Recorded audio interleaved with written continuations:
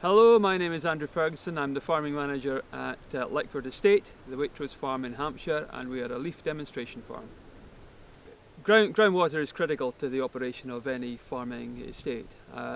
We rely on good quality water for obviously the production of our crops, for the production of our livestock, and we have on the estate 100 properties and another 50 off the estate that we supply with water, with potable water.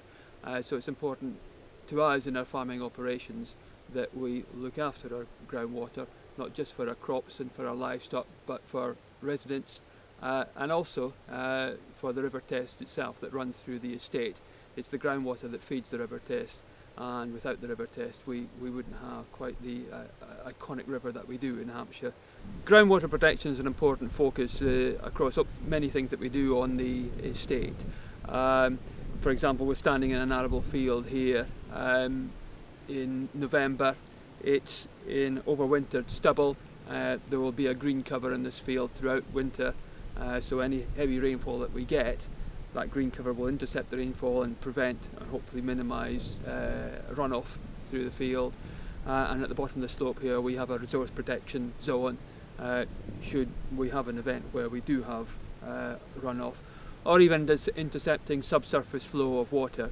We have that grass strip there that will prevent that dirty water, that potentially polluted water, or even silty water getting onto the road down into the River Test. And that's just one field we're standing in here. Clearly across the estate we have a number of enterprises. We have a 600 cow dairy herd, and it's very important there in our management of dirty water and slurry that we are minimising the environmental impact and in not impacting on the quality of the groundwater. Soil management and nutrient management go hand in hand. There are a number of things we do to optimise our nutrient management on the estate, and by doing so we're lessening the environmental impact of wasted nutrients.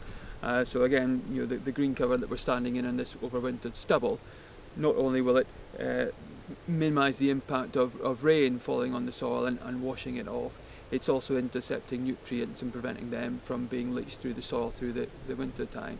And preserving nutrients is all important too, as we are minimising our use of fertilisers through the use of forage legumes, red clover and lucerne, and when we do apply our dirty water and slurry on the field we are sort of regularly monitoring the quality of that through sort of lab analysis of the nutrient content. The success of what we do here in terms of soil management, nutrient management and our sort of, impact on the environment is highly dependent on collaboration with a number of sort of key organisations through Catchment Sensitive Farming, through the Environment Agency and with LEAF itself. I'm Serena Leadlay. I'm the Catchment Sensitive Farming Officer for the Test in Itchen, which includes the Leckford Estate where we are today. One of the key things about groundwater is that because it's out of sight, it's often out of mind and it's frequently neglected, compared to surface water where you can see pollution and runoff, you can see the sediment going down tracks and roads and running off fields. You can't see the nitrate leaching into groundwater. Catchment Sensitive Farming works with farmers and partnership organisations across a range of catchments in England to deal with diffuse water pollution from agriculture. Yeah, I'm Lucy Roberts. I work for the Environment Agency and I'm a technical specialist dealing with groundwater in Hampshire, the Isle of Wight and Sussex. Nitrates are a problem in groundwater for a number of reasons. Water companies need to supply safe drinking water to everyone, and in order to do that they have to keep the nitrates below a certain drinking water standard. In many parts of the country nitrate levels are still continuing to rise. This is due in part to higher nitrate applications and leaching in the past.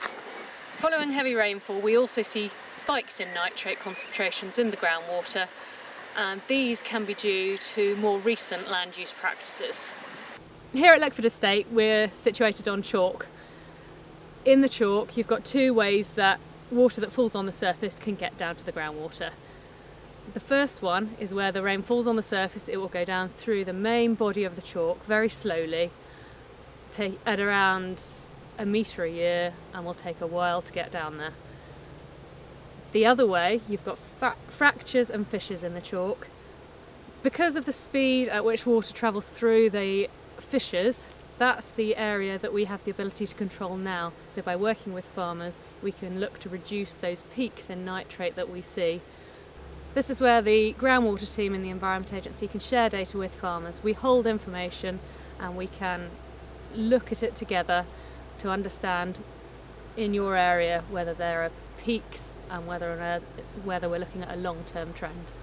On the Leckford Estate there are boreholes for supplying the agriculture, for supplying the domestic properties, and also just over the hill at Chilbolton we've got the public water supply, which the source protection zone, the area that captures its water from, also comes onto the Leckford Estate.